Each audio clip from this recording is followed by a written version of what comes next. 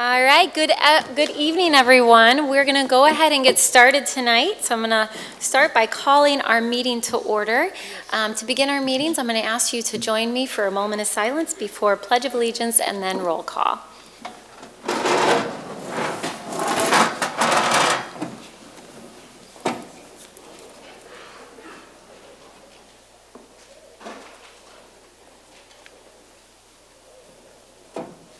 Thank you. I pledge allegiance to the flag of the United States of America and to the republic for which it stands, one nation, under God, indivisible, with liberty and justice for all. Thank you. Next we will have roll call. Commissioner Jones, here. Commissioner O'Connor. Commissioner Lanier. Present. Commissioner Reppart. Here. Commissioner Kelly. Present. Mayor Bliss. Yes. And then before I get to the next part, is there someone here from Union High School that wanted to say a few words of welcome? No, not tonight? All right, then I'll just say thank you to Grand Rapids Public Schools. Oh, thank you for hosting tonight's meeting, and our city clerk just reminded me that I need to ask for a motion to excuse Commissioner Moody, who is out of town and not available to join us tonight. Can I get a motion? So moved. Support. All those in favor say aye. Aye. Those opposed? It carries. All right, so again, welcome to our commission night out. We do this every quarter. We rotate around the city into the different wards. So we're happy to be on the west side tonight. So thank you, First Ward Commissioners, for welcoming us to your ward. And I just want to go over a few rules with you tonight in case this is your first time attending a city commission meeting. And I want to make it really clear that our city commission meetings, we take great pride in making sure that this is a safe place for people to be heard, regardless of their opinion and what they want to say, as long as it is clean and respectful. So there are rules. If you have a city commission agenda, right on the very front page, we have the rules of our public meeting. And we're going to ask you to respect those and respect this space and respect one another. And so you'll see those rules here. And we'll get started tonight. We have a couple opportunities for public comment. So we have the very first opportunity, and when I open that up, that is very specific to public comment on items that we're actually voting on today. So earlier today, we had 4 standing committee meetings, and during those meetings, we discussed and voted on a number of city issues, and those are all included in the agenda. So the first opportunity for public comment, which I'm not opening just yet, but I want to be really clear, that first opportunity is if you are here to speak specifically about something that we're voting on. So a couple of rules for that one. We ask for all public comment that you come forward. There's a microphone right up here with a podium. We ask that you share your name, the city that you live in. You'll be given up to 3 minutes to speak. And for the first public comment period, we ask that you point out and specify what item that you're talking about so that all of us can follow along. We do have 4 scheduled public hearings tonight. So if you are here for one of the specific topics that I will read, those public hearings will be a little bit later on in the agenda, and each one I will open up separately. So we have one item tonight about approval of a special district planned redevelopment district for some property on Coy Avenue. That's a scheduled public hearing. We have a public hearing for the Uptown Business Improvement District Plan. That's a separate public hearing. And then we have 2 public hearings on the Michigan MDNR Trust Fund grant application. One is for Garfield Park and one is for the Hastings Trail. So if you're here to speak on those 4 items, I'm going to ask you to stay put and not come up until I open those up. And then at the end of the meeting is public comment, and you can come up and speak about whatever is on your heart or mind. Okay, so we'll get started then with the first opportunity for public comment. And again, this is for items that we're voting on tonight. So if you are here to speak about something we're voting on, this public comment period is open. You can come forward right here to the podium. And I want to warn you that as you come down, there's a little step. So there's a white piece of tape, so please be very careful. We don't want anyone to trip and fall. All right? Oh, I'm sorry. And our city clerk appreciates it if you sign in. So we ask that you write your name down, and that is just for record keeping so that in the minutes we have it correct. So if you're here to speak on something that we're voting on, now's an opportunity to come forward.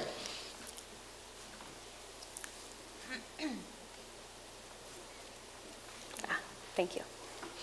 So Mr. Miller, you have to come, be really careful about that step. Yep, come on down.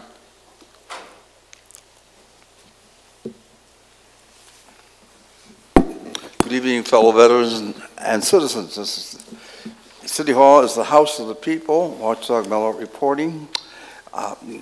Welcome to the west side where our bus routes 12, Stop Star 12, the Clutch Kicker 18, right outside the door. Do not go downtown. It's the same thing with the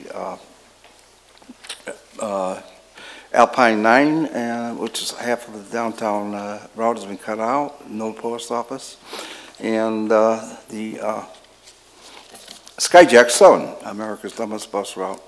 7, 2, and 5 should be, those would be helpful if those two communications were available, respecting those citizens to see what their take is on it.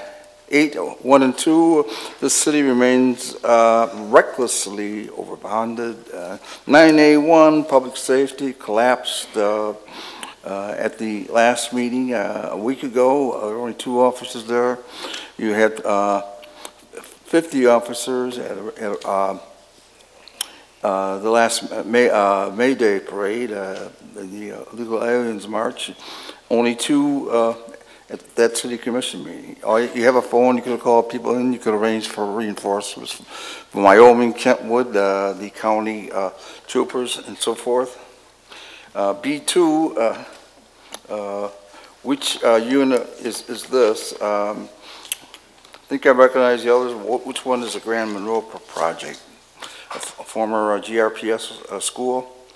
C4, on 4th Street, please elaborate what that's about.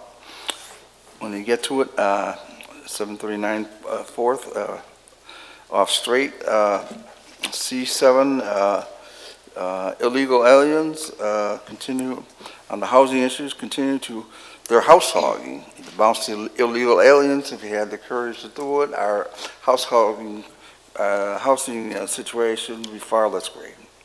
E23 was still resolutely opposed, and nonsense up at Walkerview, miles out of our city. We're still down 10 to 12 bus routes, quarters in this city without service. It's irresponsible land use to go up there. This is apparently Cabela's property that Cabela's rejected. Thank you very much. Thank you, Mr. Miller. My other handout, Oh, yep, we have them right in front of us. we spell local-issimos with 3 O's, not 2. I screwed it up, 3 O's on local-issimos. Thank you, Mr. Miller. All right, anyone else who wishes to be heard on items that we're voting on? All right, seeing none, we're going to close that public comment period and we'll move to approval of the minutes. And these minutes are from our meeting that took place on February 26th. Can I get a motion? So moved. Support. All those in favor say aye. Aye. Those opposed? It carries. All right, next that will take us to petitions and communications, and we have 5 items tonight. The first communication received from Deidre Deering, President of the Monroe North Business Association, expressing support for Phase 2 of the Hastings Trail. That is received and filed. Communication received from Reverend Al Haystack, expressing concern for a recent incident involving the Grand Rapids Police Department. That's received and filed. Communication received from Tara Gonzalez, expressing support for the proposed Coit rezoning. That's received and filed. Communication received from Alan Otis, expressing opposition to the proposed Coit Square rezoning. That's received and filed. And communication received from Elias Lumpkins regarding recent developments and setbacks in the Grand Rapids Police Department. And that is also received and filed. All right, next that will take us to reports of city officers. The Comptroller's report for the period of February 14, 2019 through February 20, 2019 in the amount of $9,918,931.46. That's received and filed. And the Treasurer's report for the period of February 9, 2019 through February 15, 2019. And that is also received and filed. All right, next that will take us to our consent agenda. So our consent agenda are items that we voted on this morning at one of our meetings, and there was unanimous support. So with one voice vote tonight, we'll adopt those items. Can I get a motion for consent? So moved. Support. All right, commissioners, any questions or comments? All right, all those in favor say aye. Aye. Those opposed? It carries. All right, next that will take us to our scheduled public hearings. And so we will start tonight off with our very first one. This is a public hearing to consider an amendment to an approved SDPRD, and that stands for Special District Planned Redevelopment District. And this is located on the east side of Coit Avenue between Fairbanks and Trowbridge. So what we'll do is we will start off the meeting. We'll give our planning director, Suzanne Schultz, an opportunity to explain this project. And then, Suzanne, is there someone here with the project who is also wanting to speak? Is Moderman here? Anybody from, yeah, he's here. Okay, so then we'll allow the developer to come up and say a few words, and then if you are here to speak on this project, you can come up after that, and if there are unanswered questions that we can answer tonight, we'll ask them to come up and respond. So Suzanne, you want to tee this off? Yeah, the properties in question, it's actually an existing PRD that you've reviewed before. On April 12, 2016, the City Commission approved a PRD to facilitate a multiple family redevelopment project of between 32 and 39 units, with the final number of units depending on buyers' unit size preferences. On March 28, 2017, the City Commission approved an amendment to the plan to remove 210 Fairbanks from the redevelopment project and modify the proposed attached townhome-style buildings along Coit Avenue with individual single or two-family dwellings. The boundaries of these areas for the PRD is on the east side of Coit Avenue, across from Coit School, between Fairbanks and Trowbridge Streets.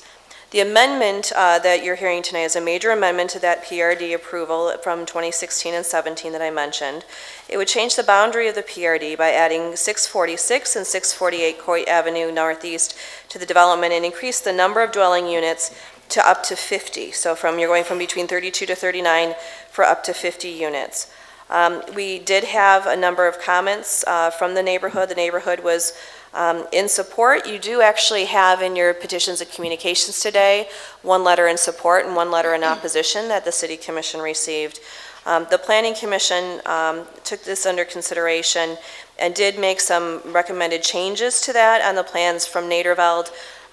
They recommended that the facade materials wrap around the sides of the buildings, that the modesty walls should be moved back a minimum of 3 feet. If you look at the larger designs, there are parking lots placed in between the units fronting on Coit, and modesty walls were added to the facades of the buildings to try to conceal the parking. The Planning Commission was concerned about the massing of those facades on the street and whether they felt too big, and wanted some more differentiation on the facades. They wanted the plan shall reflect that the focal points of the rear buildings include high-quality materials of fiber cement, masonry, or other similar materials. Focal points are considered those areas visible from the public right-of-way. And they also requested that the front porches have a minimum depth of 6 feet. And so those recommended amendments to the planned redevelopment that the developer has proposed are included in your resolution for consideration. And so this is for the public hearing for this, and then it would come back to you on March 26th for consideration. All right, thank you. Ms. Roneman, you want to add anything to that?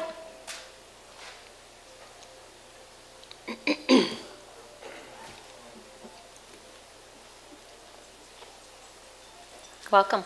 Well, yeah, thanks. Thanks for having me. My name's Jason Voss with RJM Properties. I work closely with Joe. Just like to say a couple things about the project. We've worked really hard with the Noble Development Board on this. 6 to 7 meetings, weeks of communication with them. We feel like we have a great project for not only the neighborhood but also for the city. So we're just really pleased, and we're looking forward to forward progress. All right. Thanks. Thanks. Commissioners, any questions or comments? All right. So if you are here tonight to be heard on this project, now is an opportunity to come forward. Again, we ask that you share your name and the city that you live in. We'll give you up to 3 minutes to speak. So if you are here specifically to speak on this request, now is an opportunity to come forward.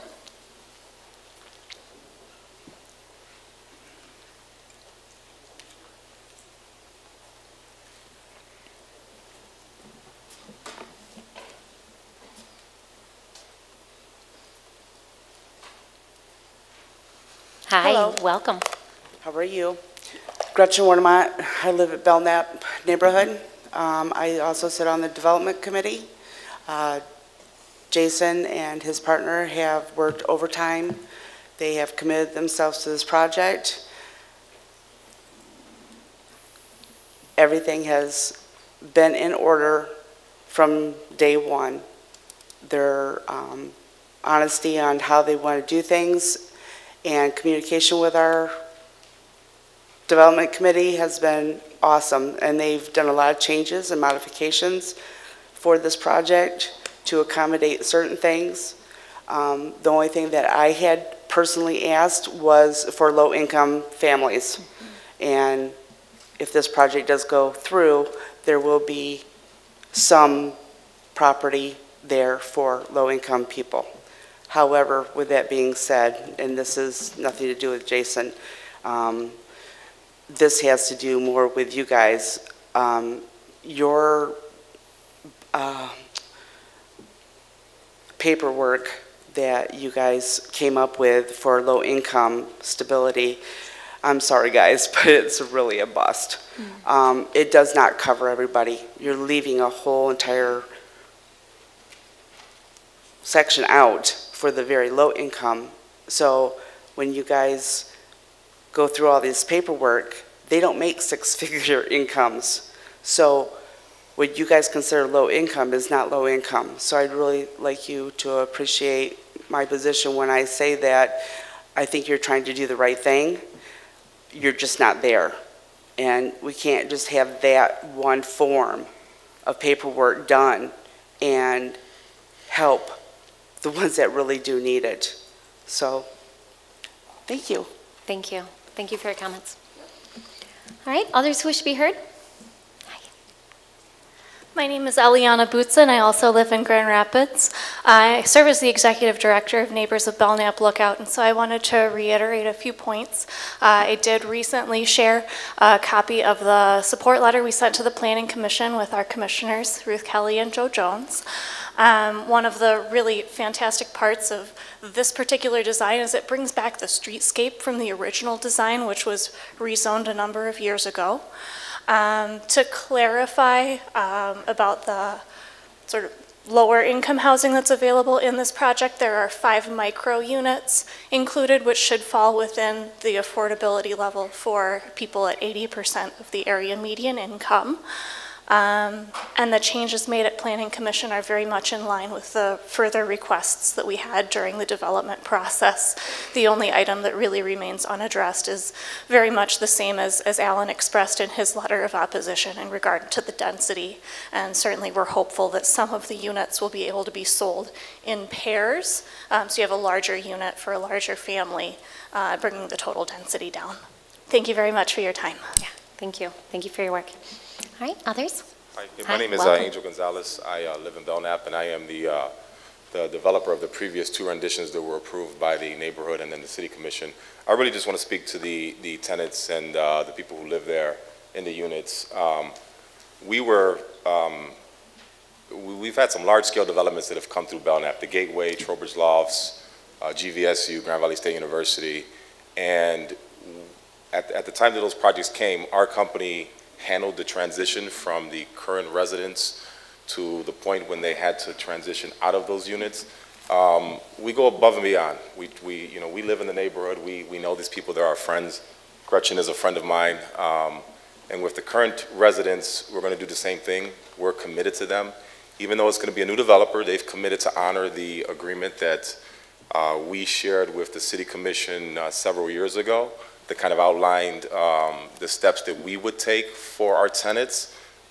In this case, we have some long-term tenants that have been there for a really long time, 2 in particular, that we're going to go above and beyond and try and help them with some down payment assistance so maybe they can get into a home within the neighborhood. It's something that we've talked about for years. And then with the other tenants, we have a lot of college students, so they come and they go. They're here, 1 year and then they're gone the next year. But we do plan on accommodating them as we said we would, and to the extent that we need to go above and beyond for some of them where the situation calls for, we will. So I just want to reaffirm that from us, and on behalf of the developer, they also have committed to honor that agreement as well. Great. Thank you, Mr. Gonzalez. All right, others who wish to be heard? All right, seeing none, I'm going to close this public comment period, and we will move to our next public hearing. So the next public hearing is a public hearing on the Uptown Business Improvement District Plan. And so to start us off, I'm going to have Mr. Cloyster come on up He is with our Economic Development Department, and then it looks like we have representation from Uptown, so we'll give you a chance to speak as well, and then we'll open it up for public comment. Good evening, Mayor and City Commission. My name is John O'Closter with the City's Economic Development Office, and I am here to briefly introduce the public hearing on the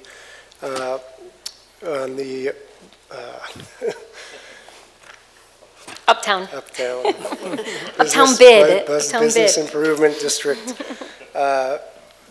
Special Assessment Renewal, 2-year renewal. So I want to note that that is unique this time. This special assessment has been going for several years, and because the board that has been in place feels comfortable with the assessment and the work that they're doing, that they are coming to you with the request for a 2-year renewal for the special assessment. Included in your packet is the Business Improvement District Plan, which includes all of the items that are required by law, including the assessment rate, which is $5.46 per foot.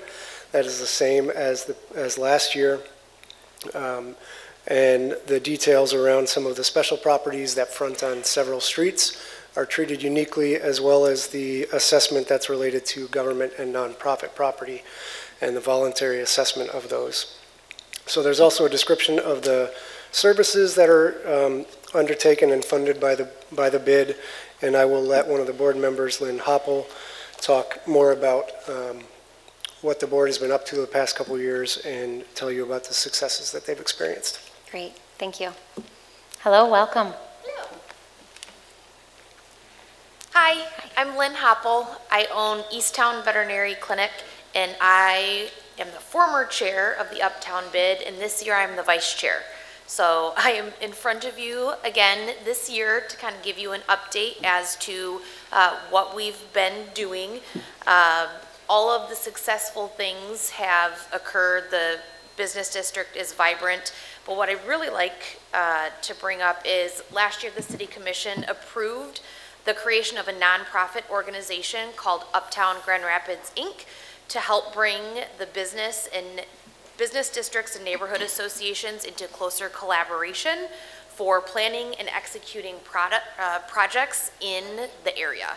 And that has been wonderful. The board consists of residents and business owners of the 5 neighborhoods and 4 business districts, plus representation from the city's Economic Development Department and the Neighborhood Business Alliance. So last month, we're really excited, the Uptown Grand Rapids Inc. Board adopted a 5-year strategic plan with 4 goals. First goal is to sustain economic growth in the local economy while preserving the distinct character of each of the business districts. So we've seen phenomenal growth. And we'd like to keep that going while continuing to keep the character that we like of each of our business districts. Next is to attract people through placemaking and activities that increase the desirability and vibrancy of Uptown neighborhoods. So we've got several events that we do that Uptown puts on that really brings in a lot of people that may not have experienced the Uptown Business District before. They get a chance to visit and think, hey, I want to come back here. And oftentimes they do. To accelerate and enhance the city's strategic strategies to improve mobility to Uptown and within Uptown. And this is something that we've got some plans for, and we're really looking forward to collaborating with the city for these projects, because there's really a lot of cool things that can be done, and Uptown is in a position to do those things. And lastly, to establish Uptown Grand Rapids, Inc. as the collaborative planning, management, and fundraising organization for Uptown, its business districts, and neighborhood associations. And really, at this point, we're just asking for the same rate for the special assessment for the bid, because as our SID funds continue to improve, there are areas where we can shift things that the bid previously funded to the SID under the laws behind the SID, and then continue to give services for the bid to offer. You know, we're in the midst of winter. Snow plowing is always something that comes up. So thank you so much for your time. Yeah, thank you. Commissioners, any questions? All right, all right. So if you are here tonight to be heard on this public hearing, again, related to the Uptown Business Improvement District, now's an opportunity to come forward. Same rules apply. We ask that you share your name, the city that you live in, and we'll give you up to 3 minutes to speak. So is anyone here to speak about Uptown Bid? All right, seeing none, I'm going to close that public comment period, and that is referred to Committee of the Whole. All right, next that will take us to our third public hearing, and that's a public hearing for the 2019 Michigan Natural Resources Trust Fund grant application, and this is for a project at Garfield Park. So we'll start this off with our Parks Director, Mr. Mark Watt, and then we'll open it up for public comment. Thank you. Good evening, Mayor and Commissioners, City Manager. Pleased to be introducing this grant opportunity with Michigan Department of Natural Resources. This is for a splash pad specifically at Garfield Park, which was identified as a part of the Parks Master Planning process back in 2014. And with community support and community advocacy, we're pleased to be bringing forward this application to support this amenity for Garfield Park. Yeah, it's an exciting project. Commissioners, any questions? All right. So if you are here to be heard on this project and application, now's an opportunity to come forward. Hi, welcome. Hi, Michael Skolton. I'm board president of Garfield Park Neighborhood Association. Just wanted to say thank you to David and to Kari Enriquez and Catherine Zitzi, particularly at the city, for their help with this project. It is a priority of the neighborhood, and we welcome everyone's support. Thank you very much. Yeah, thank you. Thank you for your work. Others who wish to be heard on this application for Garfield Park? All right, seeing none, I'm going to close that public comment period, and this is referred back to Committee of the Whole. I'll now move to our fourth public hearing, and this is a public hearing for the 2019 Michigan Natural Resources Trust Fund grant application for Hastings non-motorized trail, and this is for Phase 2. So we'll ask our Parks Director to kick us off again, and then maybe if you can just add timeline on when these will be submitted and when we'll hear, that would be great. You bet. So this second grant application is for Hastings Street Linear Trail Extension. This is a great neighborhood connector, but also a nice connection down to our riverfront trail system. Both this grant application and the Garfield Park grant application will be submitted to the state of Michigan on April 1st of this year. We should find out whether or not we're awarded these grants by June of 2019 with monetary award in December of 2019. Great, thank you. You're welcome. All right, so if you are here to be heard on this application for the Hastings non-motorized trail Phase 2, now's an opportunity to come forward. Are you coming up, Mr. Miller? No? Okay. All right, anyone?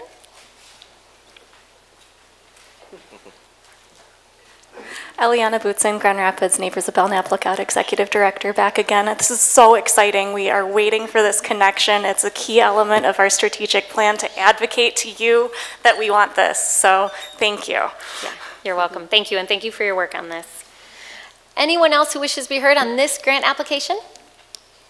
All right, seeing none, I'm going to go ahead and close that public comment period, and this will be referred back to the Committee of the Whole. All right, so that will take us to our last opportunity for public comment tonight. This is public comment about anything that is on your mind. Same rules apply. We ask that you share your name, the city that you live in. We'll give you up to 3 minutes to speak, and we'll go ahead and open that up. Oh, and our city clerk asked me to remind you to sign your name so that he can get that right. Don't start it, Mayor. I've got to get situated. All right. Okay. Take your time. Just be a minute. Yep. It's okay. Take your time. My name is Johnny Brand, business in Grand Rapids, Michigan. I'm a staunch supporter and a proud supporter of the Grand Rapids Police and law enforcement. I know there's been some opposition groups, citizens that have issues with support for, like myself, I've heard it before, for the police department, but I respectfully don't care. That's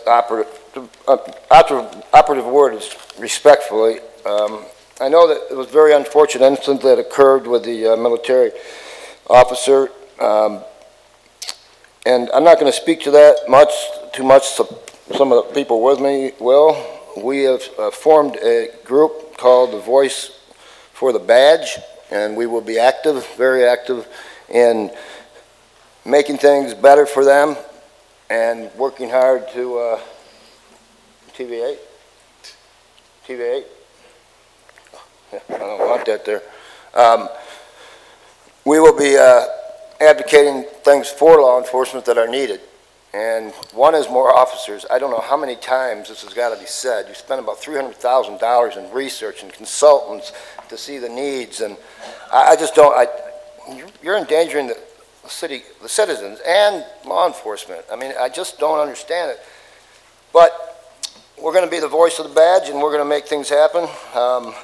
As far as, again, I said last meeting I was here, I applaud First Ward Commissioner John O'Connor for his staunch support of law enforcement and knowing and realizing the needs. I'm going to support him for re-election. I would like to say, in regards to Commissioner Reppart, at the last meeting, I thought, actually, he gave me good humor for about a week because we had talked about the police and the needs and the problems for about 10 minutes, and then when your comments came in, you thanked the snowplow division. What about our police? I mean, I'm going to run against you. I'm going to run against you next election. We need law enforcement supporters in Grand Rapids. Well, okay, hold on. I'm going to be very firm on the rules tonight. We have rules about clapping and about respecting one another. This is going to be a safe place for everyone to speak, regardless of how you feel. And everyone needs to be heard and they need to feel respected. So please go back to the front page and review our rules, please, and be mindful of those and respect those in this space. So Mr. Miller, his name is Mr. Johnny Brand Sr. You two can talk afterwards. I'm going to give him his time back so he can speak. Thank you, but everyone has a right to be heard in this space. Yeah, okay. And, Understood. Understood. Okay. Go ahead. I just wanted to mention that I was very surprised that Commissioner Moody, and I don't believe he's in attendance tonight, but he had said after the unfortunate incident that occurred with the military person and all the details on that, but he had said that the people have spoke. You know, Chief Kittle should do what he should do and what the demands were from those people that were here in unprofessional outbursts, laughing and speaking during the chief's talk up here. It was unprofessional. I'm not going to be unprofessional. But for him to say that in the same paragraph, we need to find out more about this. Thank you. I know you're so strict on rules. I understand that. I'm going to try to make sure everyone, I learned a lot from last week, and we're trying to make sure everyone is heard. Thank you. Thank you, Mr. Brand.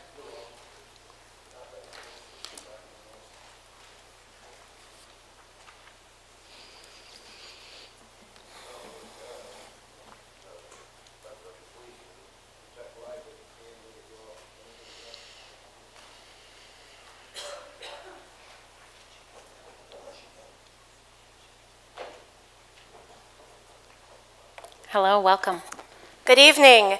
My name is Elena Gormley. I am a member of Congregation Ahavas Israel, and I am an early childhood educator at the United Jewish School.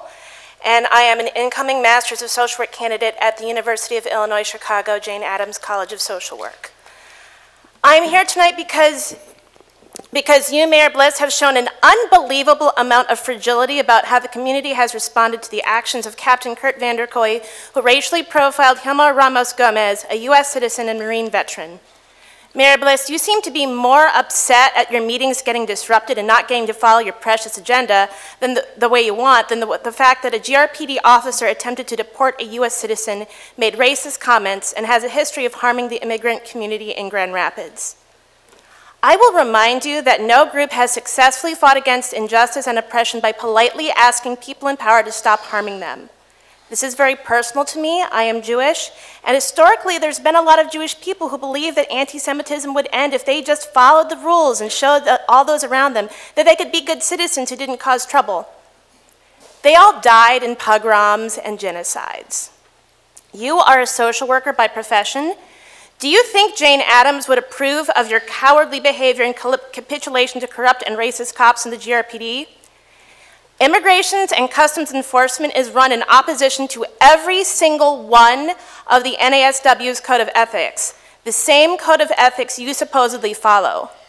How can you say that Grand Rapids is a, quote, welcoming city for immigrants when you allow ICE thugs to rip apart families and traumatize children? You have fashioned yourself as an advocate for children and previously worked with abused and neglected children. I also work with children who have lasting trauma from a parent being deported. If you fail to stop this depravity, you are complicit in child abuse. I am reiterating my demand that you and your colleagues exercise the bare minimum amount of human decency and fire Kurt Vanderkooy, cease all cooperation between the GRPD and ICE, guarantee that no city resources are used to inflict ICE violence in our community, and support the statewide campaign for driver's licenses for all. Mayor, I'm basically asking you to do your job. If you don't want to do what is asked of you, I would suggest that you find a new line of work, preferably one that keeps you far away from some of the most vulnerable members of our community. Thank you. All right, others who wish to be heard?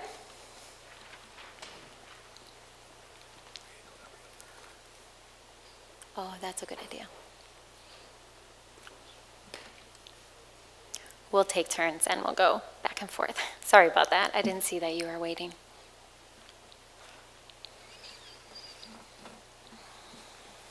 Hi, welcome. Hi, my name is Sam Snelling. I live about 5 minutes down the road from Grand Rapids here.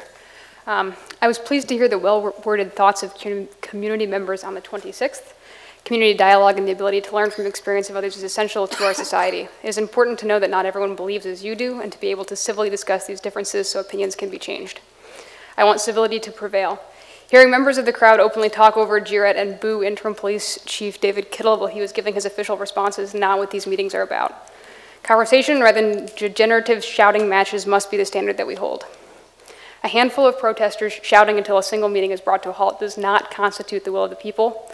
Tactics calculated to shut down discussion rather than letting others speak and allowing the city to continue managing its weekly needs cannot become the norm. Last time when City Commission met, February 26th, the group of people came to shout about an item that wasn't on the agenda, and in less than a week, the sheriff has changed policy. There have been no other meetings, there have been no opportunities for dialogue to occur. Leaders have heard the voices of a few screaming people that were so unruly that the meeting had to be shut down. And then before anyone was given an opportunity to retort, the sheriff changes the way that our city cooperates with the federal government, and city council members are claiming that people have spoken. I can no longer remain silent at the risk that the shouting opinions of a few will stand as the position of the majority. At the urging of Captain Mike Maycroft in his press release on February 26th, I am making my support of the Grand Rapids Police Department known. It is my belief that further undermining the Grand Rapids Police Department by city officials will exacerbate the perceived community mistrust. I urge you to stop seeking any additional punitive actions against Captain Kurt Vanderkooy. I am deeply concerned with the statement of city spokesperson Amy Snow Buckner regarding the recent dismissal of warrants for protesters overrunning police lines. The quote, as shared by MLive on March 1st, states, "In light of the global conversation about immigration at the time, the city attorney determined it was reasonable and in the best interest of justice to dismiss any charges against the individuals who disregard instructions by our police officers." This excuse of lawlessness cannot become the norm. It reads as a standing invitation to openly disrespect and disobey lawful orders of police officers. It is good and proper for citizens to know their rights and to insist on proper treatment whether or not officers are behaving inappropriately. But pardoning open refusal for reasonable boundaries set by officers cannot be allowed. Community trust is based upon the rule of law. The excuse of the global conversations is a dangerous moving target. What will be the next issue, and to what degree of infraction will the city allow? As representatives of the people who elected you, you must put the needs of the citizens first, and it is imperative that the law be followed. If we find that the law is unjust, let us work together to change it. But if our leaders cannot be trusted to uphold the law, how much less will the community? Community members, I urge you to behave with civility towards all. Regardless of what opinions a person expresses here, they have the right to be heard by their elected officials, and certainly all city officials have the right to be heard when they address those they serve. City leaders, do not begin changing policies based on the shouting matches and attempts to short-circuit other opinions from being expressed. Thank you. Thank you. Appreciate it. Thank you. All right, I'm going to come to this side, and then I'll come back over here, Mr. Townsend and DeAndre. Okay. Hi, welcome. Hi there, I'm Kenny Duke. I live in Lowell, but I work in Grand Rapids here. So police officers devote their life to the community by saying, to get to the people I serve, you have to go through me. But there's also a very intellectual aspect of policing not spoken about much. They must be experts in thousands of laws, court cases, policies, procedures, and tactics in order to make split-second, life-altering decisions constantly and be able to clearly and concisely document the processes so lawyers, courts, media, and laymen can second-guess the decisions for years and do all that while not getting shot, stabbed, beat up, sued, fired, divorced, or bitter. People drop what they consider buzzwords to sound intelligent in these second guesses. Terms like probable cause, reasonable suspicion, preponderance of the evidence, profiling, etc. Can anyone here give me a clear definition of probable cause? What level of suspicion does it take for a police officer to stop a person or a vehicle? Probable cause, right? Wrong. A lower level reasonable suspicion is required. I submit that there are many other similar terms, but I'll wager that everyone here has a strong opinion concerning them. How can we have a logical, productive discussion when people don't even know the definition of the issue they're discussing? As to the captain taking action off duty, so we don't expect police officers, especially salaried command staff who are on call 24/7 to respond if they see a possible violation when they aren't on the clock? Does that only apply to incidents involving people of color, or does it apply to bank robberies, rapes, murders, etc.? Not my problem, I'm off the clock. Instead of taking the easy way out, jumping in the I hate police bandwagon, maybe we can educate ourselves on the intricacies of the issue and submit some concrete proposals for real-world solutions. Or we can chant F the police. I'm sure that'll be equally as productive. Feels way better and it gets better ratings. Okay, thank you. Thank you, sir.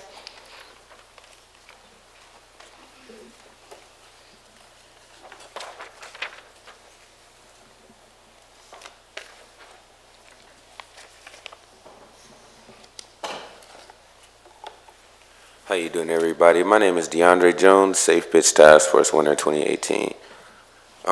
I am very honored to be here. I stand here as a proud volunteer of Union High School. I actually have my badge on, so I feel pretty comfortable being in here, talking in this setting, to be honest. I actually work with some kids that actually went to the school when I did my youth initiative here.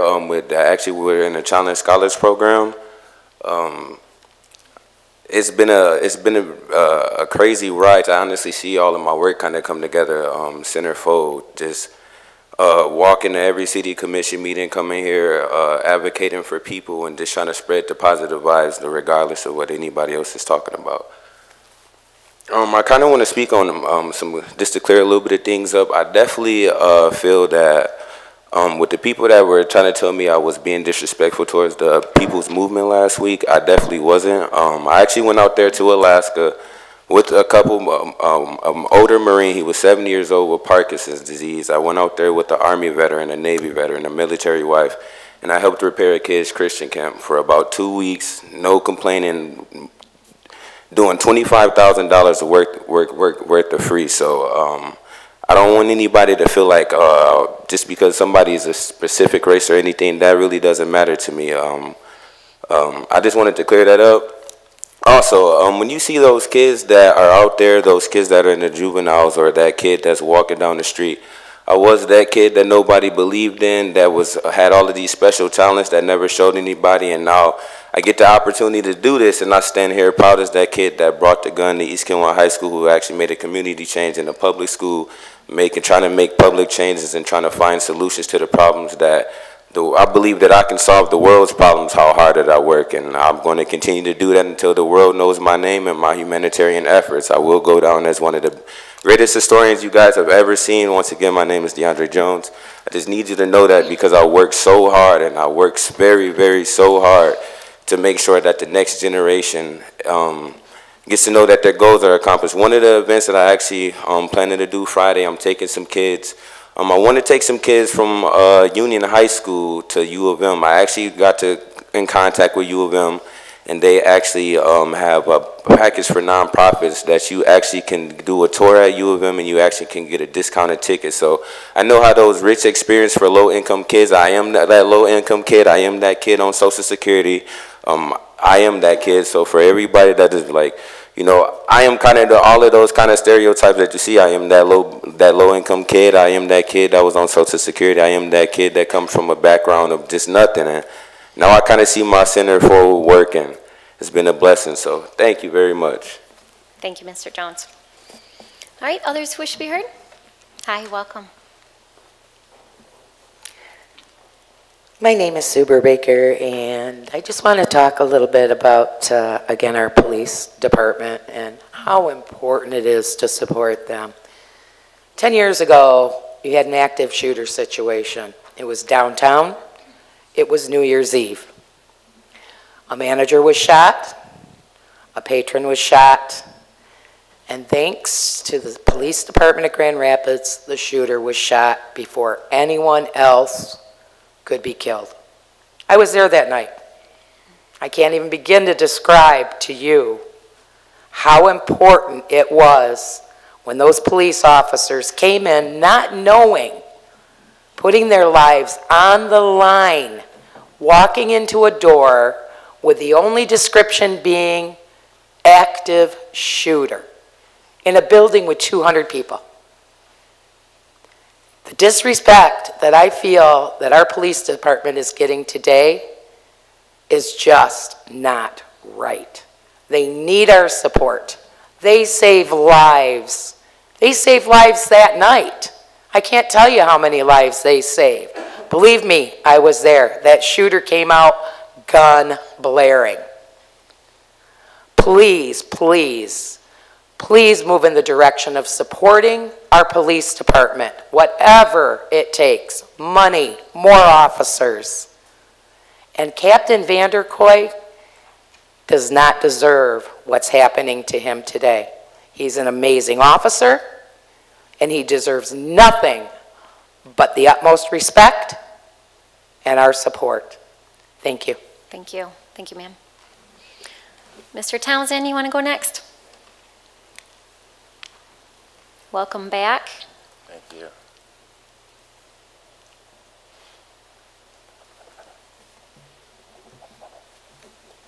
Yeah, my name is Townsend, Johnny Townsend, and I'm not from Grand Rapids. I live in Grand Rapids, 10 Delaware. I would like to add something. I came here for a totally different reason, but since the lady spoke and told you how dangerous the police jobs is and all of that, which they are dangerous, they risk their lives, then instead of using money up on studies and all of that, you should use money up on to buy a better grade of police officer. If they have that danger a job, what you paying them? You got police officers that can't even fill out an incident report, and a lot of people know that there. You should be able to pay them that money that you're wasting up on studies, and maybe you'll get a better grade of police officer, and it'll be better for the city and everything. But I'm not down here to talk about that there, because the only reason I'm back down here is because senior citizens are being robbed, and they are being robbed by Comcast Cablevision. These new housing projects that they are putting up, Comcast have a contract on these housings where you cannot get senior citizens that are afraid. Basically just like it was with the Grand Rapids Housing Department. They was afraid to park in a handicapped spot there because of what the housing department was doing. These seniors are afraid to go against Comcast or go against these apartment complexes because they telling them that they will put them out, they will lose their subsidies and all of that. And you had something last week about a age-friendly city. I mean, I have a problem when people are taking, they telling me, well, don't get cable, you don't have to have cable. I don't have to be robbed if I want cable either. They got people there paying, 89-year-old women's paying $85 and $89 and can't even get ESPN. You basically get the same thing that you can get with an antenna on top of your house. The only thing I want to find out, where do we go to without having to be robbed by Comcast? I would like to know, who do we talk to, since you said this is a senior-friendly, age-friendly city and all of that. Thank you. My time is up. Thank you, Mr. Townsend. All right, others who wish to be heard?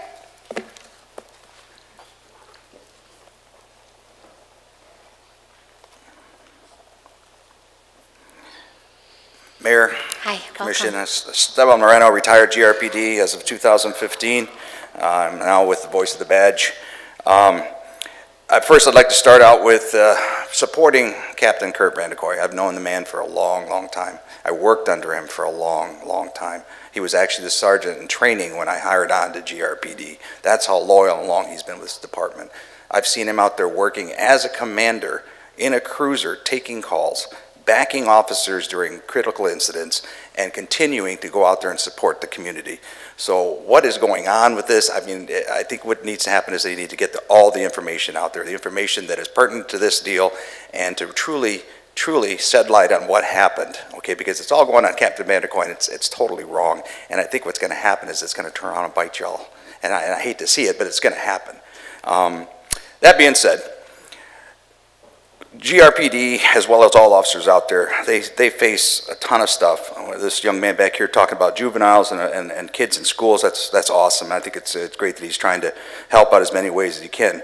Just some quick statistics from the Kent County Juvenile Detention and Juvenile Court.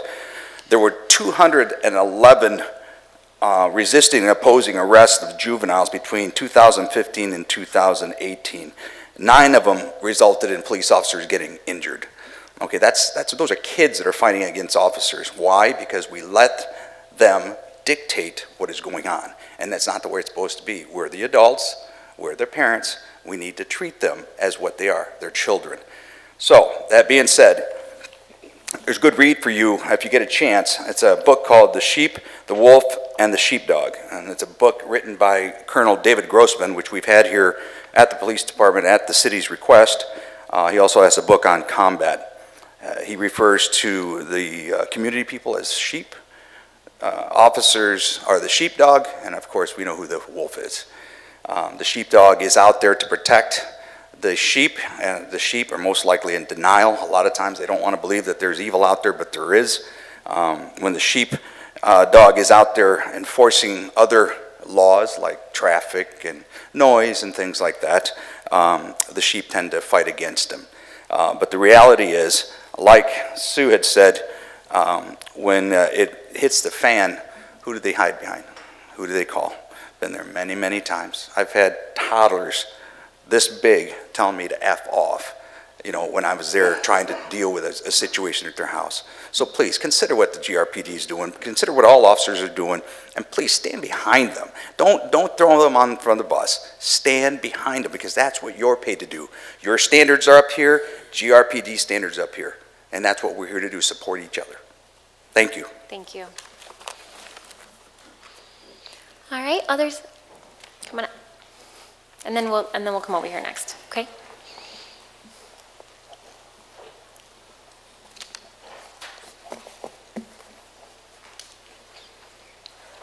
Hi, welcome.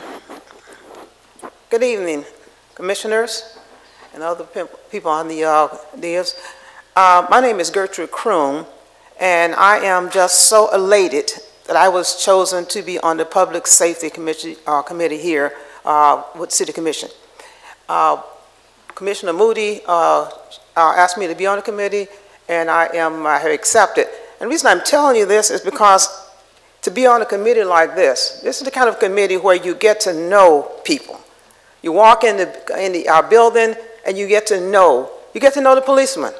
I'm on the committee where I am seeing a lot of the policemen. I know a lot of policemen anyway because I've been around the city a long time. And I think for us to believe that policemen are all bad or policemen are all good, it's a misunderstanding. I think what we need to do as a community is to find out what the problems are. And when we have a problem, we need to address the problem. I'm one who firmly believes that there has to be something called protocol. I believe there has to be something called chain of command. I think what happened, and which people are all riled up about, is that maybe the chain of command was just left out of the picture. And I know that if a police officer sees something whether it's on TV or wherever it is, he surely feels he has an obligation to speak up because he's looking out for the well-being of the community. But I think sometimes when we miss the chain of command and we move and make decisions like anybody, so well, I'm just going to make this decision because I feel I can make it. You know, the thing about calling ICE, I'm sure Officer Vanico was feeling that he's looking out for the good of the community. But when you go beyond the chain of command and you lose sight of protocol, then you're going to have things that are going to happen and people are going to be up in arms. I believe that if we want to do better, we have to act better. We have to make sure that we become a part of the system. I've joined this committee because I want to be a part of the system. I want to know the officers. I want to know the other people who are decision makers. And I think the more we get to know each other, the better it's going to be. And if we settle down a little bit and do that, those persons who have disagreements with this, which I can understand, you know, find a committee that you can be on so you can serve, you can be a part of. They can get to know you and you can get to know them. That's how we're going to get better. We're not going to get better by believing everybody's good, believing everybody's bad. That's not the way it is. But if we do better, we can get better as a community. And I think, as I said, that we need to make sure that everybody understands what the rules of order are, what the protocol is, and what the chain of command. Because once we know that, we can accept the outcome of the decision. Thank you very much. Thank you. All right, now come on over here. Hi, welcome. Thanks.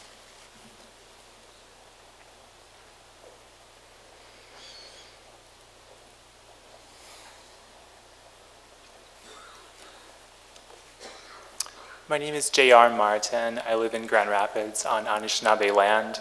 There's no need for more police. They don't need our support. Strong communities keep themselves safe without them. I would urge the city of Grand Rapids to stand against white supremacy and fire Kurt Vanderkoy, who has an established, clearly visible record of harassing people of color in West Michigan for years and years. I would also urge the city to immediately stop working with ICE because they're tearing families apart in our community every day. Thank you. Thank you. All right. Coming up.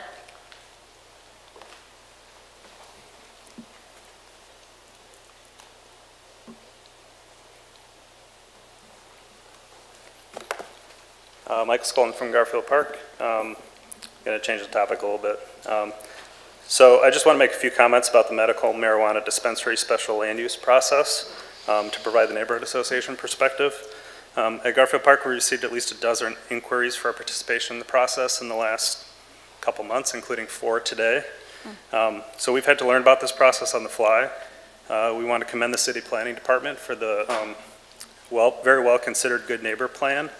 Most of the issues that a neighborhood are concerned about, security, building appearance, safety, traffic, are all part of this plan.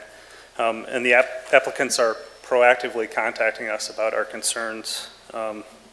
Thank you in particular to Landon. I'm sure he's a lot busier than we are. But there's 2 things I want to note. The neighborhood involvement, which is great, takes a lot of time, right? Mm-hmm. So we've created a fee at Garfield Park to support that time, since this time is definitely not funded by CDBG. And I know that fee varies wildly across the city between different neighborhood associations, so it might make more sense for the city to kind of harmonize that a little bit or provide some guidance. But I think more importantly, of the 12 applications, only 1 of them is from Grand Rapids. Most of them are from out of state. There's 0 applicants from our neighborhood. There's 0 investors from our neighborhood. There's obviously a really large demand for these applications. It's obvious people are going to make a lot of money off of this. And the Garfield Park board has discussed how it's really frustrating that this money's not going to build any wealth in our neighborhood, right? Furthermore, our applicants are not demographically diverse or representative of our neighborhood at all. Garfield Park is, 50% Latino and 25% African American and 25% white, and those are not the demographics of our applicants. I know this process was meant to be equitable by the city, but these aren't the results that we're seeing. So I encourage the commission to consider whether you're willing to accept the results of this process if the results aren't achieving what you really are trying to achieve with this process. So thank you very much for your consideration. Thank you. Thanks for that input. Hi, welcome. Good evening, City Manager and Commissioners. My name is Elizabeth Rogers Driard, and I live right here on the west side, a couple blocks from the high school. When I walked in tonight, at least 6 police officers' heads swiveled to look at me as soon as I walked in the door, some standing in the way so as to force me to walk around them to get all the way through the lobby. I had to then walk past 2 more, plus school security, just to get through the doors into the auditorium. At any time, this would be unnerving.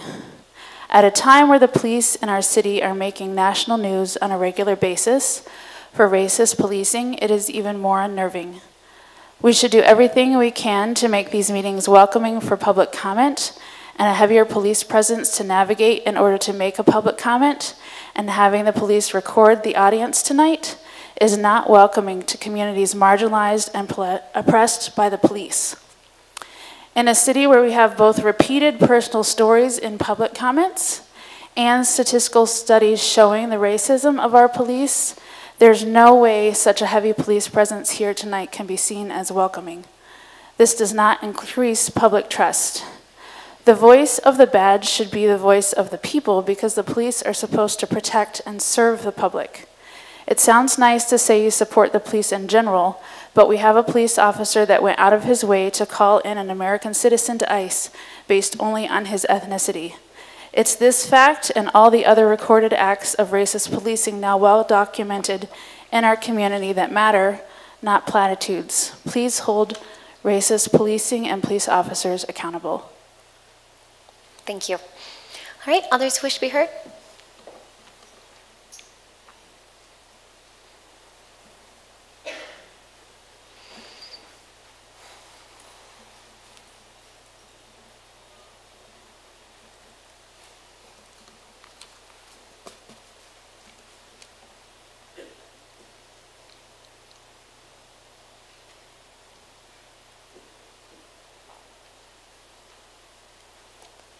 Hi, welcome.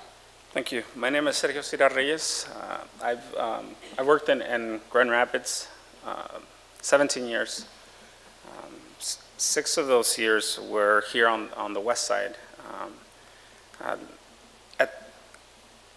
Not too long ago, when the police search committee, or the new Captain Police Search Committee was having a session at the city chambers, there was an elderly woman that kept speaking and talking about police. She kept saying that she loves police, that her kids love police, that they celebrate police and spend time with police, play basketball with police, do many things with police and people that she knows, and they're friends with police. And so I was thinking that day, and I mentioned this at the last comment, last time, that I want that for my community, and I want that for communities of color. And I think that it's interesting to hear, when I was working here on the west side, I went to a meeting where there were 74 people in attendance at Rockford Construction.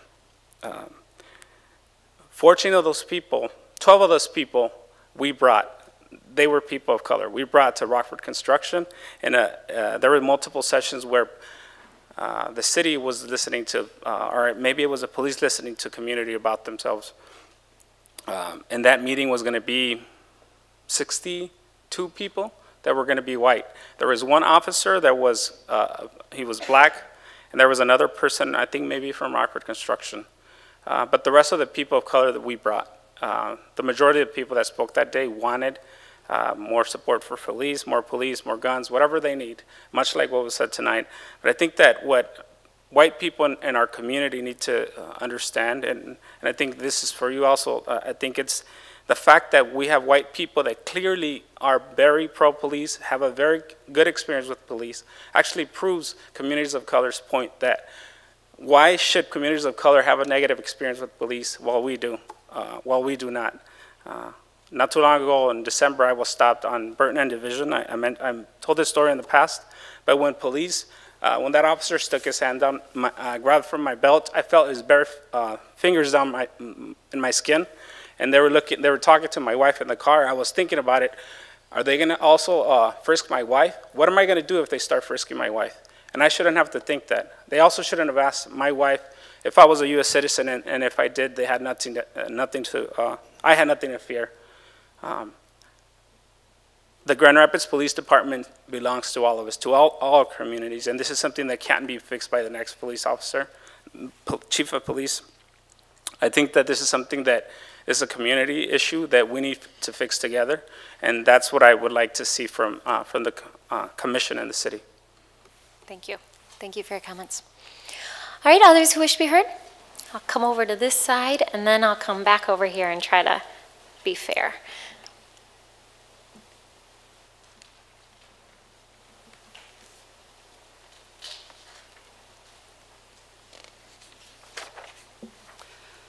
Hi, welcome. Good evening. My name is David Ben Avraham. I live in Grand Rapids. And I would like to reiterate the demand to fire Vanderkoy and to end all cooperation with ICE and to support the licenses for all residents of the city to further protect our community.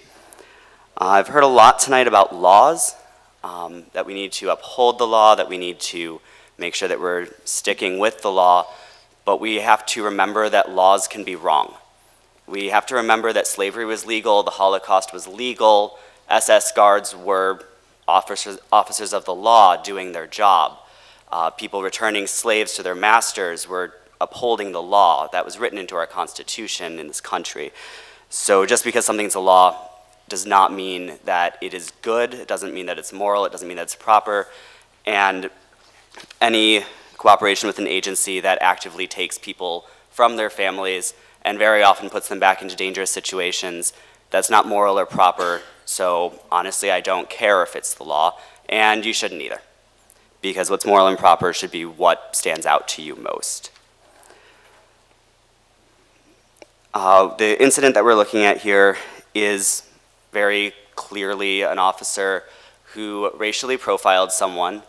If the person who had caused a problem at that hospital looked like me, that officer would not have seen my picture on the news and called ICE because they thought that I was an illegal immigrant from Israel or Palestine. They wouldn't have given it a second thought as far as immigration goes, and it's very clear what we're looking at, and that needs to have repercussions for that officer. And you know, some of the people who spoke are very right. He does not deserve what he's getting. He doesn't deserve to be on administrative leave, getting essentially a paid vacation when he should be fired. So once again, I will reiterate that demand to fire Vanderkoy and to uphold what is moral and just. Thank you. All right, others who wish to be heard? Hi, welcome. Thank you.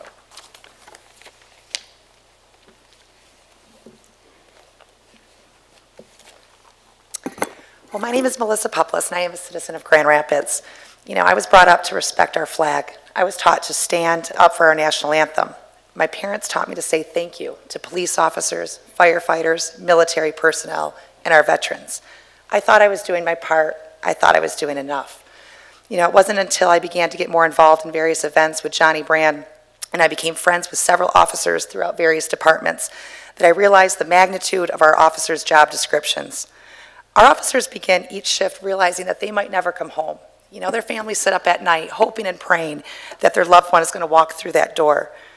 I could stand here and rattle off statistic after statistic that would show and prove our need for additional officers. You could all spend thousands and thousands of dollars on surveys and additional data. The solution seems kind of simple. You know, why not ask our officers?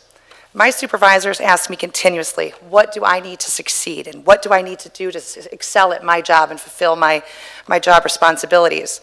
And I'm wondering, why don't we do the same for our officers?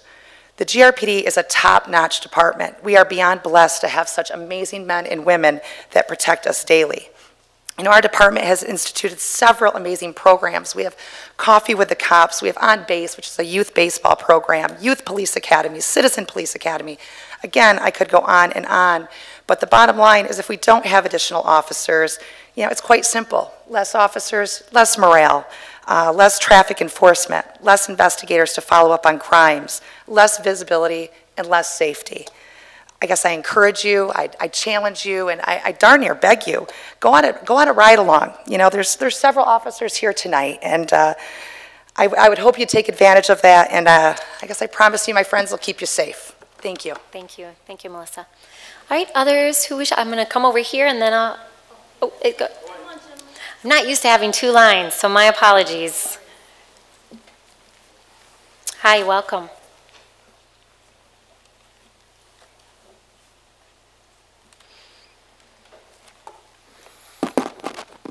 Members of the Commissioner, my name is Michael Farage. I live at 226 Ewell. I'm going to be extremely short and right to the point. I think Captain Vanderkoy needs to be immediately reinstated. This was a closed case. If you look at many of the people's Facebook pages that complained about it, they're waving communist flags on their social media. Communism is basically a police state, so I don't know why they're upset at the police, but this was an open and shut case. The victim here is the veteran who's being abused by individuals that hate veterans. They post it right on the social media. They call them baby killers. Clearly this issue is being exposed for political purposes, period. It's not even a debate.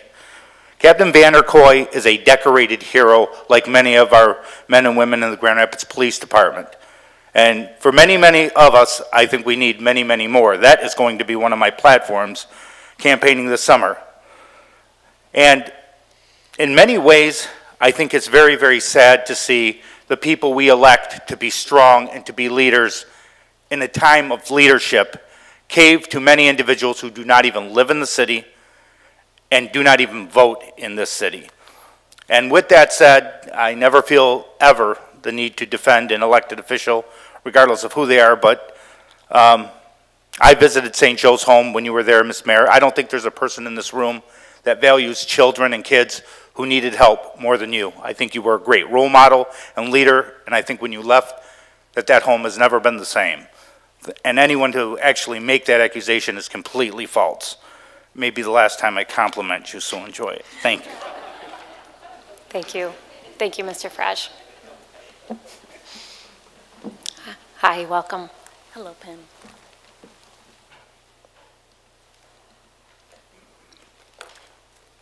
Good evening. I just have a few concerns. First, I would like to agree with the young lady that stood up here and stated that... I'm sorry, ma'am. I'm going to restart your clock. Can you start with your name and the city that you live in? My name is Beloved. I live in Grand Rapids, Michigan. Okay. I would like to agree with the young lady that stood up and said that for this to be a community meeting, it does not feel comfortable and welcoming with the cameras all around and just the atmosphere here. It isn't comfortable. Second of all, I would like to say that I do agree.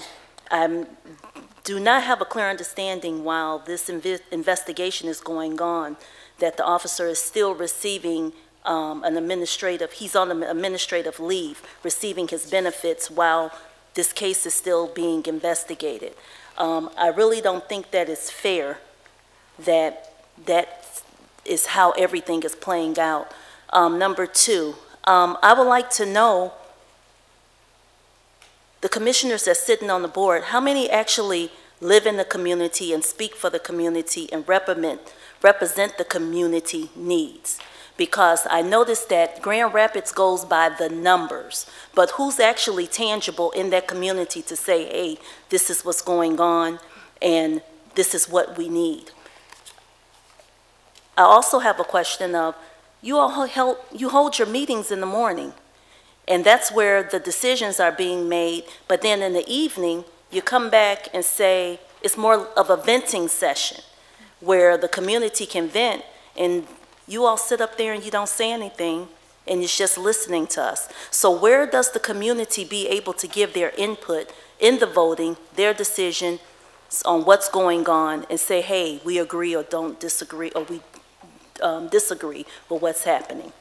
So I know you all can't say anything now. It just makes me uncomfortable of coming to a meeting just to vent, because that's what I feel these sessions are. Even though it's the commissioner meeting, we want more than just to be able to come and vent. We want to be able to ask questions and allow for you all to respond back when we're giving the questions, to feel like we're accomplishing something. Because at this point, just coming out, being able to vent, I don't see it getting anywhere. But thank you for your time. Thank you. Thank you for that feedback. All right, others who wish to be heard? Oh, okay. Yep, come on. Hi, my name is Lionel Legrone, work in Grand Rapids. We've been here before, right? We've been here before. The history has been well documented with the GRPD.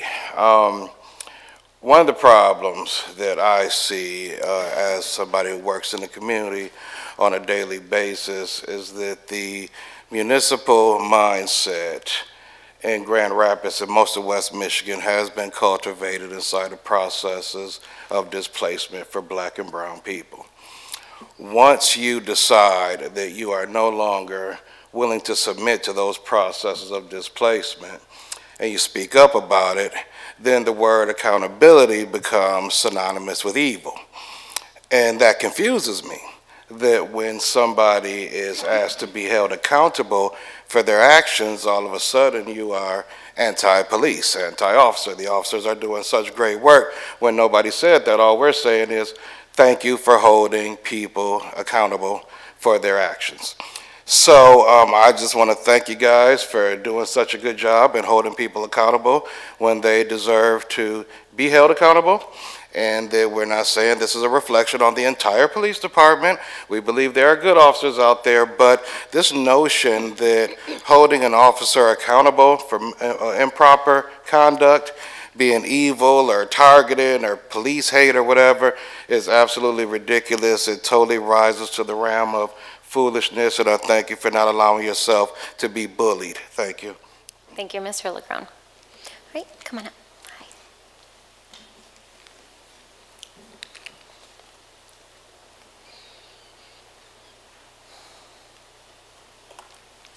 Hi, welcome. Hi there. I am Viola Stevens, and I'm from Grand Rapids. I'm terrified of public speaking, so just throwing that out there. Take a deep breath. All right. There is a crisis not only in Grand Rapids, but across this nation. A war is being waged against authority from our president to our fathers and our law enforcement. Our law enforcement have a target on their back. The race card is thrown out as a defense for bad choices and bad behavior, yet we never address the hatred and complete disrespect of our police officers. I have neighbors that have moved from the south side to the north side and from the west side who, and kids that I mentor, and they tell me that they are afraid of their neighborhoods, not because of the police, but because of the crime. They tell me that there are 12-year-olds that walk around with guns, there are shootings, there's violence, there's drugs, yet there are no protests. But we protest and disrespect the Grand Rapids Police Department. From the beginning of this incident, the community was throwing out the words PTSD, veteran, and racism about a young man whose poor choice to set fire to our hospital helipad, endangering our citizens, yet we are targeting the procedures of the GRPD. We throw out these words to somehow distract or soften the criminal act he committed. Though I am thankful for this man's service to our country, it does not excuse his criminal behavior.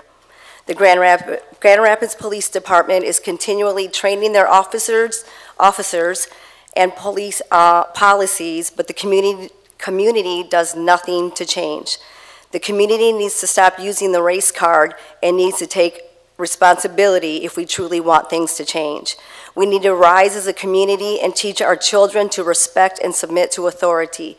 We need to teach right from wrong. The community holds the solution for the problem. Little people protest and complain. Great minds come together and figure out a solution. When leadership goes against our police department, it is an attack on the community it serves. Our police have the most important job in this city. They are the thing that stands between us and evil, between us and darkness, between community and anarchy, between living together and killing each other, between law and lawlessness. Divided we stand, united we fall. Or I'm sorry, I said that backwards. We knew what you meant. Thank you, Ms. Stevens. Appreciate it. All right, I'll come over here.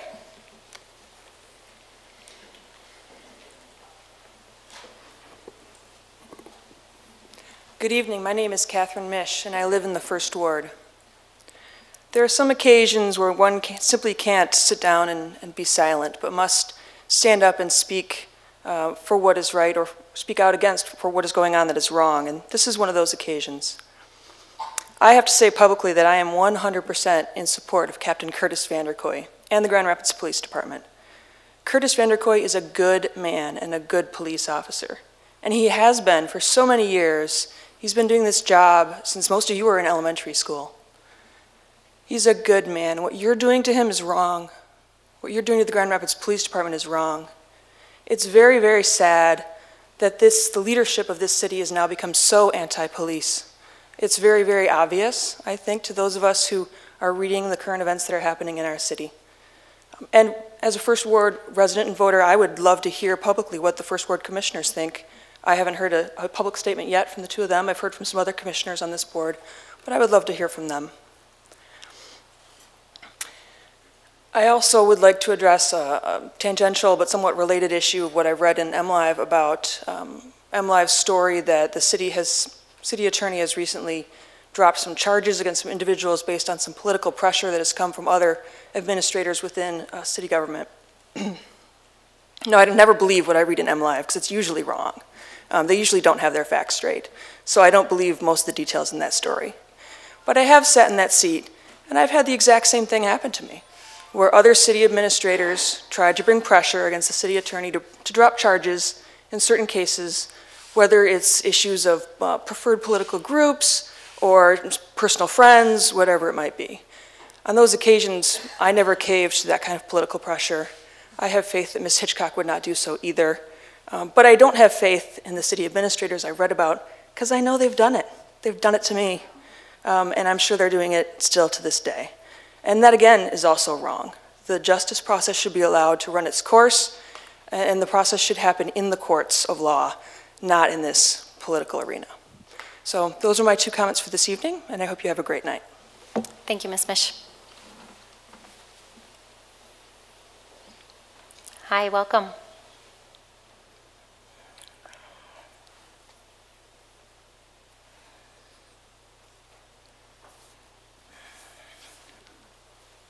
Peace, my name is Divine.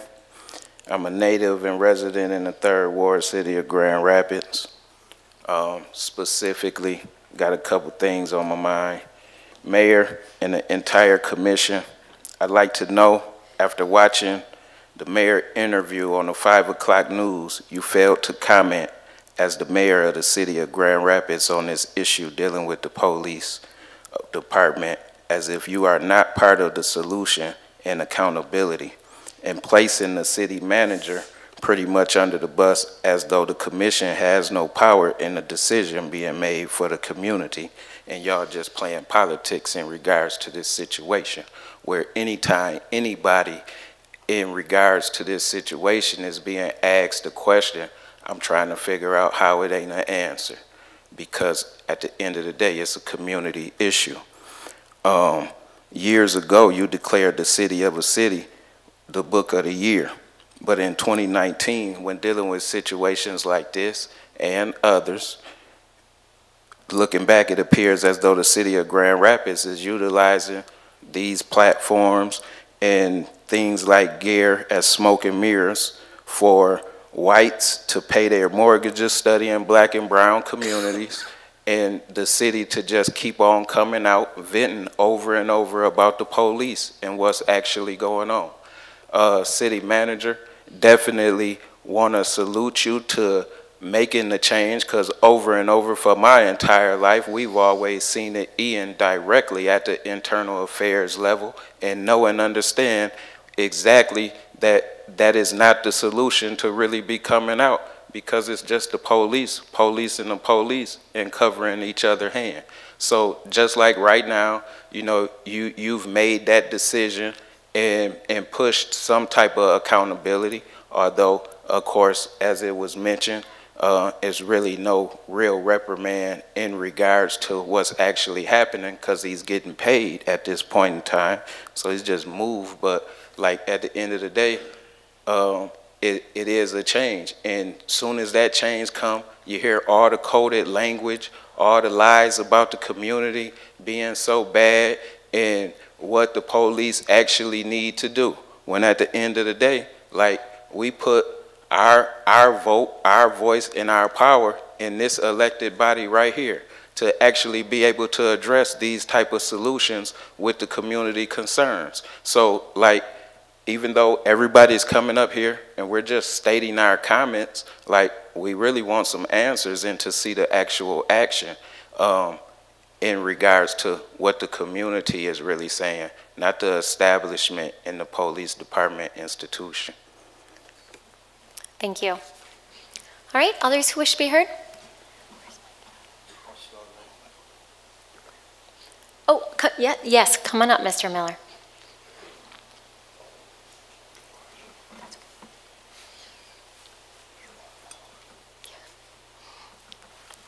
Watchdog back in support of Johnny's, who's back now, his battle on the behalf of senior citizens against Comcast. Though I've never used it, I've heard plenty of complaints where I've lived.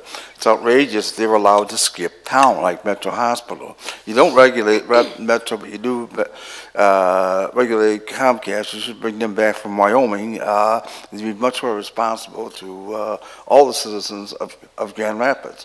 You have a panel that's supposed to be regulating them, and Tristan Allen once said they rarely meet. So that would be one solution to them.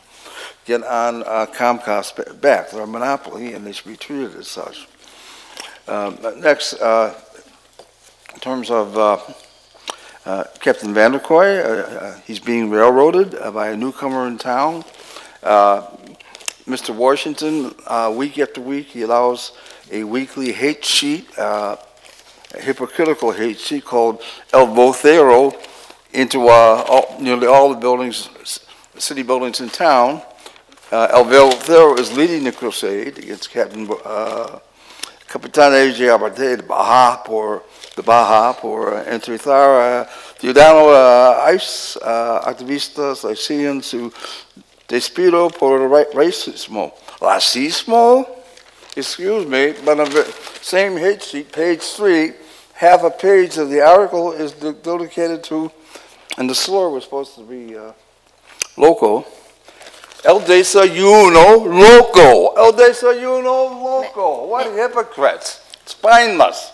Why does El Vocero get to come in week after week advertising, desayuno loco, when this is a so-called alleged slur, which is trying to destroy a man who's been around apparently 39 years.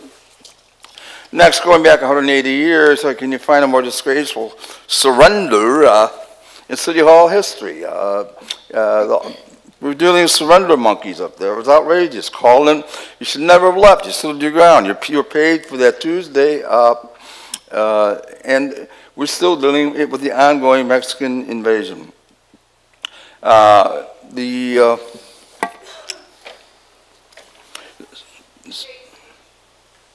So, well, I'm a citizen, man. Mr. Miller?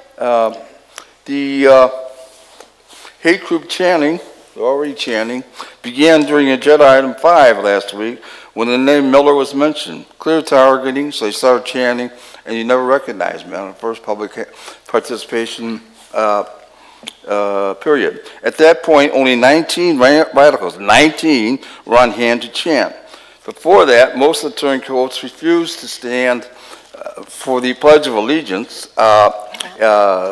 Mr. Miller, your time is up. Thank you. And I just want to remind you, I did apologize to you last week. So you want to be heard. Just I call in. know. I'm sorry. I'm glad you had a chance to speak tonight. Thank you, Mr. Miller. All right, others who wish to be heard?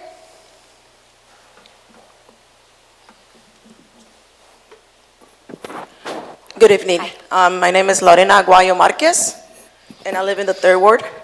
I just want to say that I know how hard it is for families and friends of police officers. My brother used to be a police officer in the city of Chicago and Waukegan, Illinois. So I know how it is to worry about someone that you love, about getting hurt. But also, he also is an immigrant, a Mexican immigrant, and that's why he left the force. because there's so much institutionalized racism within the system that he wanted to go change it. It's an impossible task. And I know that this happens in Grand Rapids. People of color, my friends, my neighbors, it's a different story. We heard how the police is great, the police is that, and yes, there are great police officers. My brother was a great police officer when he was. But there are also bad officers, and that's one of the reasons he left. And I want Grand Rapids to be a city where police officers are great for everyone, regardless of their race and the color of their skin. So that's why we're here, to make police officers, the Grand Rapids Police Department accountable. And that's why commissioners hire a city manager, and the city manager hires a chief of police. So the chief of police could run a fair and equitable police department. And when there are police officers who are not being accountable, so they could be accountable for their actions. And that's why the people came out to say, hey, like we said, there's studies, right? We keep referring to those studies. We know there's racial profiling in our community, and we're here to say, we need to make sure that the people, our officers, are being accountable, and that's why I'm here. For Chief Kittle, our interim chief right now, and the next chief officer that we hire of the police department, we need a bold leader that actually is going to take the decisions and make their officers accountable for their actions. Thank you. Thank you. All right, others who wish to be heard? Okay, seeing none, I'm going to close this public comment period, and I'm going to turn to my colleagues. And I will start with our first ward, since we are in our first ward. And why don't I start down here with Commissioner Rappart? Yes, thank you everybody for coming. It's good to have everybody here in the first ward this evening. And I feel the heaviness with all of you. This is really a grave moment for the city of Grand Rapids, and I appreciate the presence of all who spoke both this week and last. I think that your presence elevates this situation and holds it in its proper place of significance. And clearly, community trust is in the balance at this moment. So I will say that I'm encouraged by the blunt and honest conversation that my colleagues have had over the past week, and that we've also had with city staff. I believe that that's going to lead toward an outcome that demonstrates progress. While there's a whole lot more that I would like to say, and a lot of things, a lot of laments, I have a long list of laments that I've created about this whole situation.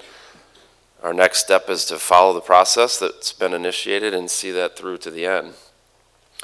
I am looking forward to seeing the fruit of bringing our department and some trusted partners together to carefully evaluate with regard to how we relate to federal entities.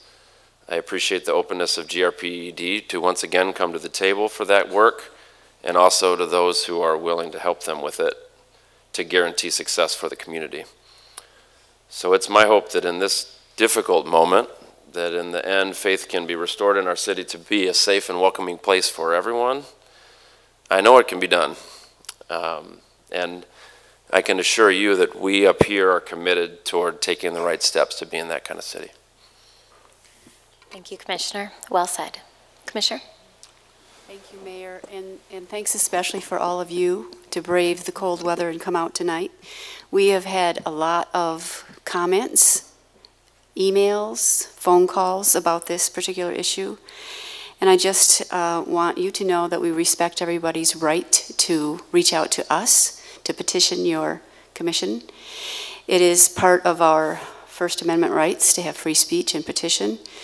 And it's important as well to respect everybody's rights when it comes to due process as we sort through this situation. I know it's challenging. It's challenging for all of us, for the department, for the community, for the city commission, and for our chief of police and city manager. It's also controversial. And it's also very confusing because it's impossible to get all the facts from MLive. It will take time. So I urge you to be patient as we move through this process and respect the rights of those who are involved. It is a slow but very important process, and I think it's just like we call on you and ask that you all be patient with us as we get through this together.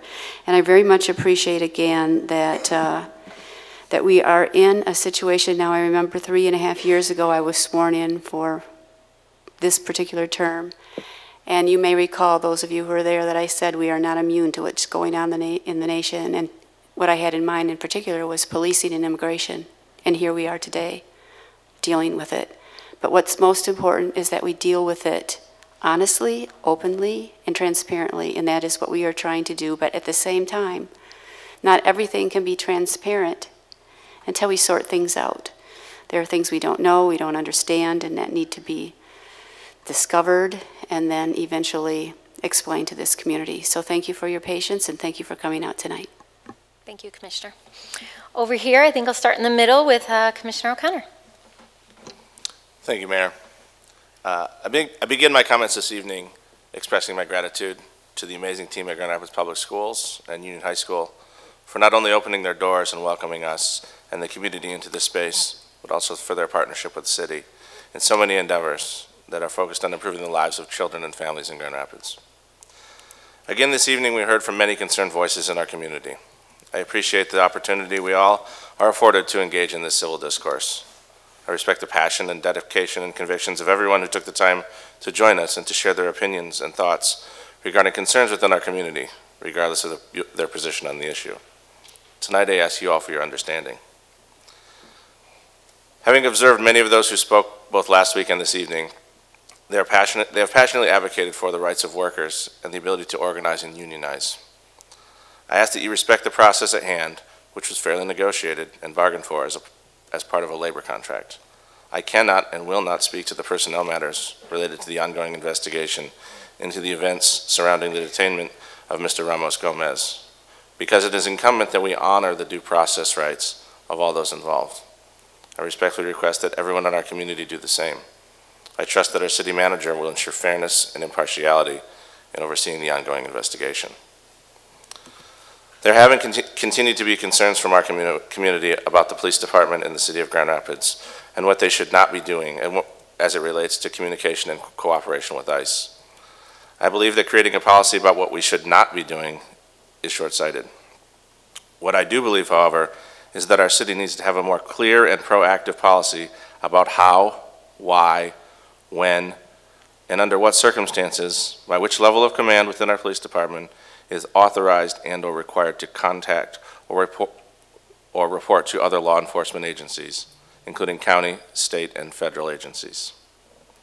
Furthermore, we need to clearly communicate these policies, procedures, and protocols with the community to ensure there is accountability when interactions occur with our police department. Our city manager has directed our police department to prioritize the development of these processes and protocols. I believe this policy review and development is paramount to rebuilding trust within our community. I look forward to discussing these recommended policies and policy changes in the near future and making changes that will improve to improved outcomes. Last week I had the opportunity to attend the GRPD annual awards and see individuals and units from across our department recognized for their bravery, for their integrity, and for their commitment to serving and protecting people in Grand Rapids. I know that there are many men and women within our department who are not recognized, but who do their job every day with honor, with respect, and without bias. And I thank them for doing it that way. That is all. Thank you, Commissioner. Commissioner Lanier? Thank you, Mayor. I'd like to start by thanking GRPS for opening up their doors here at Union High School. I've been visiting Union quite frequently as my son is playing basketball here on weekends. So this has been coming to this territory quite frequently. But just want to thank them for that and thank all of you who have come, and those of you who have come tonight as well as those who came last week to share your public comment. These are really challenging times that we're in now. And I think on the other side of challenging times, we usually land with better outcomes for our community. And it's because of the work of people in those of you who are on opposing sides of this issue that we've been discussing lately. Usually, people on opposing sides coming together to try and find solutions is the best way of getting to a better outcome for the community at large. And I'd like to see that after the investigation that the city manager is undergoing, that at the end of that, that there would be dialogue, meaningful dialogue, so that people can be heard and solutions could be thought out and executed for our community. I'd also like to acknowledge my colleague and mentor, Commissioner Elias Lumpkins, who is here this evening. Thank you so much for being here, and your words and your letter. Thank you. Thank you, Commissioner. Commissioner Jones? Thank you, Mayor. I want to join my colleagues in saying thank you to Union High School and Mr. Nelson, Principal Nelson, for opening up the doors to Union High School. I will admit that I had a flashback as a little boy in a talent show on the stage, and had stage fright for a second when I sat up here, but I'm better now. There was, I think, it was Beloved, who was the resident who stepped up and made the comment about the desire to hear from the commissioners. And I've said it before, I'll say it again. This is a very, at times, very difficult place to sit because of our inability, based on rules, to not respond. And I think that we live in a day and age where the expectation is, if you're asked a question, you want to hear a response. And I would share in your frustration in that we are not set up in that manner to be able to respond to every question that comes our way during the city commission meetings. And I think it just speaks to the need for an even greater commitment to engage in community and have dialogue so that you can ask your questions. And I think that tonight and really over the course of the last couple of years, what we are seeing is Grand Rapids is very much a microcosm of what's occurring in our country. And we just happen to be experiencing these things right here in our front door. I've also said before that ultimately I see Grand Rapids as a legitimate medium-sized city with big city problems. And I also see Grand Rapids as having the potential to be a model city, because there is that opportunity to pull folks together and really have conversations about some very, very difficult issues. I do not hold any grudge or am not upset with anyone who is here who is not pleased, who is righteously indignant about your role, or I'm sorry, your position on these issues. You have that right to be angry. You have that right to speak and to share your anger and your frustration. And I don't, if we had to sit here until midnight, I'd be okay with that, because again, that is the right that you have. And yet, I do want to I do want to ask you to consider the great complexity that is before us with these issues. If it's one thing that I know is that most of the issues that we deal with are not black and they are not white, they are gray. And that is something that quite often folks don't want to hear or embrace because we're looking for answers. Well, we're talking at the end of the day about humanity, and we're talking about the complexity of humanity. And in all of this, I think probably the way in which we could go, in which if we're seeking to find a real solution, it is a recommitment on behalf of everyone, regardless of what side you sit on with these issues, to simply respect and dignify the individual, to not violate anyone's dignity, period. Whether it's our role as commissioners, whether it's the role of you as citizens and your conversations with us, whether it's law enforcement. I think the moment we step over the line and we violate someone's dignity, the natural response is to do just that, is to respond, is to be angry. It is part of what it means to be human. And so my hope in all of this is that we get back to the really simple task of not violating anyone's dignity, and that we respect the personhood of everyone and see everyone as having value, regardless of their zip code, their national status, all that. Their title that they hold, doesn't matter. Everyone in this room, everyone in our city has value. And if we could start there, I think we would make major strides moving forward. So again, thank you for your presence here on this evening, and we hope to see you in a couple of weeks on the 26th. Thank you. Thank you. Thank you, Commissioner. City Attorney? Any comments? Thank you, Mayor. To the Grand Rapids Police Department and supporters of the Grand Rapids Police Department, I appreciate your comments, concerns about the decision that I made on May 1st, 2018 regarding the protest issue. And I just want to assure you that I have heard you loud and clear. Thank you. All right, thanks. City Manager? Thank you, Mayor and Commissioners. I want to thank everyone for being here tonight. Let me thank not only the citizens who came and shared their concerns, but the employees who also not just came for the regular commission meeting for the items, but there were several employees who were in the foyer to provide information as part of our effort to be collaborative and engage with community, and I appreciate them from doing that.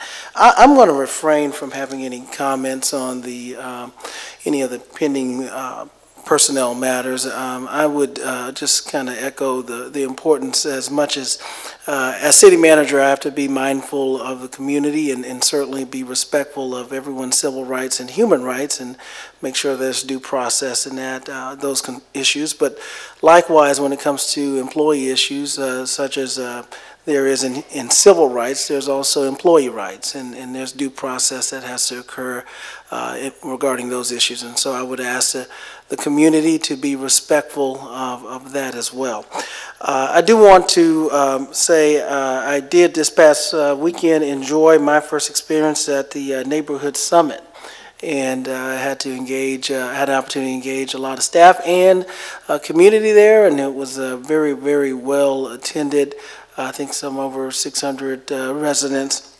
One of our highest attendances ever, and it was very, very enlightening to see how the community connected and engaged with each other, and that is the hope that I see for this community, that we would be able, even in the difficult times, have meaningful, respectful dialogue where we learn from each other and begin to grow as a community. And I think we will be better on the other end of this issue than where we are right now. Thank you. Thank you, City Manager. City Clerk? Just briefly, there will be a May 7th election for voters that reside in Kentwood Public Schools. So that's about 3,100 residents of the city of Grand Rapids down in the 3rd Ward, and we'll be consolidating those precincts to vote at Brookside Christian Reformed Church. So for those of you out there watching, there will be a May 7th election, but you need to live in Kentwood Public Schools. And then also with Proposal 3 passing, all voters are now eligible to vote absentee. And not have to be beholden to those 6 things. So we're busy working on that process, but you can contact the clerk's office to be on a permanent AV list to get applications for future elections. And so it's grandrapidsmi.gov/AV list, and you can easily sign up to be on that AV list. Thank you. And I'll just add, I don't usually make comments at the end of these meetings, but I'm going to just add a couple of things. One, I want to echo what many of my colleagues said around this table, and I want to acknowledge the really strong feelings that we've heard, not just tonight, but last week and over this past week. And these are difficult times, and I want to share with you that what gives me hope is really everyone in this room. I believe that we're an amazing city, a very special city, and that's because people care deeply and they love their community. And now is an opportunity to hold on to that love and that compassion and our care for one another, and not let challenges such as this divide us. I always have fundamentally believed, ever since I was probably before I could walk, that there is opportunity and obstacles. And to me, this is an opportunity for growth and for learning and for coming together and building relationships, and I hope that we take advantage of that. So thank you everyone who came out tonight. Really appreciate you being here. Please, please, please drive safe. Thanks. We're adjourned.